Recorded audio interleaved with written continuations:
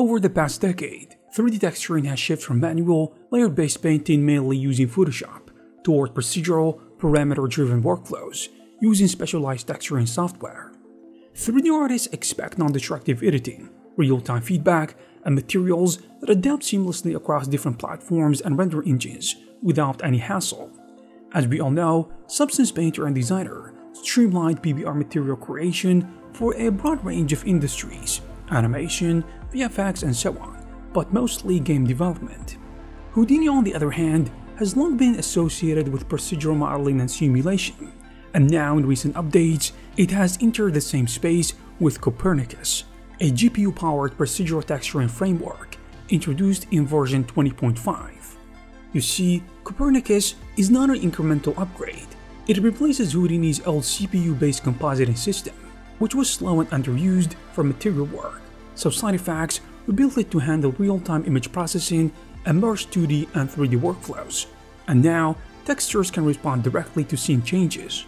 But does this mean that this move is gonna revolutionize Houdini's texturing capabilities and position Copernicus as a built-in alternative to standalone material creation tools, mainly Substance and Mari? But in today's video, I want to focus on Substance tools and see what the fuss is all about. If you are interested in becoming better with Houdini, I recommend you take a look at these courses. For example, this one that will help you understand how to make this cool procedural pillar generator, creating a Houdini digital asset, and even integrating the result into Unreal Engine 5. Or this course from the same instructor about how to make megastructures using procedural modeling techniques from start to finish. Or this class about how to make explosions, which will take you from getting comfortable with Houdini to creating everything to compositing and rendering. And you will also find advanced courses like creating volcanoes, huge water simulations, clouds, tornadoes, and so on.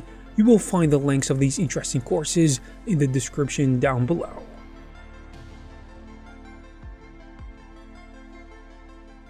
As you may know, more than 10 years ago, when Algorithmic introduced Substance Designer and Substance Painter, they addressed the growing need for precision, consistency, and flexibility in material creation, which, to be honest, many was suffering from. At least they didn't know they did. And Designer's node-based environment allowed textures to be built entirely from procedural processes, while Painter enabled direct work on 3D models with procedural masks, generators, and effects updating in real time, and this was a game changer. These tools were structured around the PBR standard, producing assets that matched across engines such as Unreal, Unity, Arnold, and V-Ray.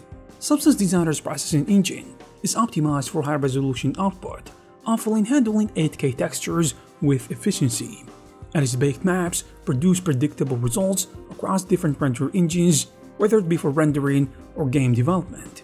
At the same time, Painter's brush system, a library of procedural materials, made it accessible for different artists with varying levels of skill and experience and in different industries as well.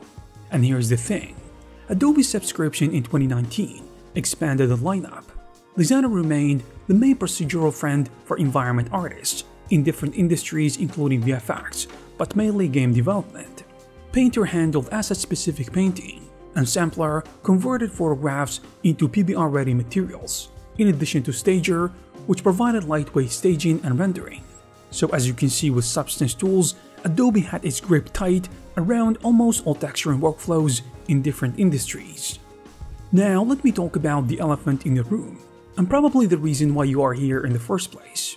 You see, before Copernicus, Houdini's compositing context ran entirely on the CPU, limiting performance and discouraging its use for texture creation. On the other hand, Copernicus, which was introduced in Houdini 20.5, uses GPU acceleration via OpenCL, in addition to Vulkan, to deliver near real-time feedback. Copernicus operates within Houdini's procedural system, so textures are treated as data streams that can draw directly from live geometry, simulations, or animation. As an example, weathering patterns can be tied to an erosion simulation and update automatically when the geometry changes. A dirt mask can be generated from live curvature data without baking an ambient occlusion map, which is interesting to say the least. I believe side effects are kinda serious about Houdini becoming a powerhouse of procedural texturing and effectively taking a piece of Substance Tools' market share. So to make the transition easier, especially for those used to node-based texturing elsewhere, Sinofax added equivalent nodes for familiar patterns, noises, SDF shapes, and segmentation operations, and provided guides showing how common workflows translate into Houdini. Layers can be blended with procedural masks or with hand-painted masks created using the Mask Paint SOP, and results can be previewed directly on geometry. Both Copernicus and Substance Designer use node-based, non-destructive workflows. Substance focuses entirely on material creation, optimized for 2D graph evaluation and for exporting textures to other 3D software, in addition to game engines.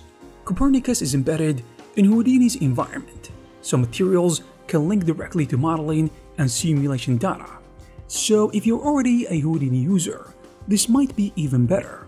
At least side effects are trying to make you leave Substance for the moment.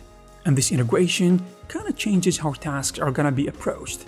In Substance, for example, a cracked concrete texture might be built entirely within a graph using noises, masks, and blends. And in Copernicus, on the other hand, those cracks could come from a live fracture simulation in Houdini, with textures updating in sync with any changes to the geometry. Copernicus includes generators and filters for patterns, in addition to tileable textures, multiple noise types, SDF shapes, and mask operations, allowing base color, roughness, and normal outputs to be created in parallel. So as I said before, it extends proceduralism by pulling directly from the scene data, in addition to geometry attributes, particle simulations, or physics results can be used as inputs for masks or material effects. This means an interesting thing. This eliminates the need to export baked maps and import them to a separate application or 3D software for blending. So all of this being in Houdini makes it possible to integrate custom code, OpenFX plugins, or machine learning filters into Copernicus networks. Both Substance and Copernicus can also produce layered-based PBR materials and tileable textures. In Copernicus, baking is integrated into the workflow as well, just like Substance Painter. So any geometry attribute, such as depth, normals, or curvature, can be rasterized into a texture space without baking the procedural chain. A simulation, for example, can drive a wetness mask that blends automatically into a material. In Substance Painter, baking is a defined process that produces mesh maps for use in texturing. On the other hand, Copernicus, by living inside Houdini's geometry's context, can update baked information automatically whenever the source of geometry changes, making it effective for assets that evolve over time. And I already can see different applications for these features. Also, Substance Painter offers a dedicated 3D painting interface, in addition to projection tools, particle effects, and a library of procedural materials designed for brushwork. Copernicus, on the other hand, does not include a painting interface of that scope, so painting in Houdini is handled with the Texture Mask Paint SOP, which is best suited for creating masks or attributes that are then used for blending procedural layers. On a side note, Houdini artists have developed custom approaches, such as point-based painting systems, which are later rasterized into textures, or procedural particle brushes built with Houdini simulation tools. These methods show the flexibility of the system, but also that Copernicus is right now oriented toward procedural work rather than detailed manual painting, but hopefully in the future this can change. The advantage of Copernicus is especially clear in procedural asset creation, in addition to effect-driven environments and USD-based look development, but you can also still have the flexibility that you will need, since Copernicus textures can be exported for other renderers or kept procedural for rendering in Karma. Houdini's PDG system can feed variations into a Copernicus network to produce large numbers of materials automatically, which sounds like a great thing. Substance, on the other hand, remains strong in its compatibility with a wide range of software and its ecosystem of ready-to-use materials, though it remains separate from the scene in which assets are modeled or simulated. When it comes to performance, Substance Designer is optimized for fast evaluation of large 2D graphs performing well at very high resolutions, and Copernicus benefits from GPU acceleration and Houdini's caching, but performance can be slow if textures depend on complex geometry or simulations. In cases where geometry and texture creation is linked, Copernicus can reduce overall iteration time by eliminating external 3D software steps that are necessary when using substance tools. Now let's talk about money and the future outlook. Adobe's Substance 3D texturing plan costs around $250 annually, with the full 3D collection paid at $60 per month. There is also no permanent free option beyond trials. Copernicus is included with Houdini. The non-commercial Apprentice edition is free of course, and the indie license, which is nearly identical, in compatibility to the full commercial version, costs $269 per year. This makes it cost compatible to Substance's subscription, with the difference that Indie includes all Houdini's 3D capabilities as well. The deciding factor is less about price and more about whether the user is ready to work with Houdini's procedural environment. When it comes to what Houdini users think about this, the introduction of Copernicus has drawn some positive attention, from the Houdini community and its technical artists and environment artists. Some actually have replaced Substance in their workflows, citing the benefits of avoiding additional subscriptions and staying entirely inside Houdini. Others view it as an important step for procedural look development. There is also skepticism. Studios with established Substance pipelines are unlikely to switch immediately, and Houdini's learning curve kinda limits accessibility for artists without prior experience in procedural workflows inside Houdini. The consensus is that Copernicus will see adoption where Houdini is already central, but at the same time, not everyone is gonna take this step.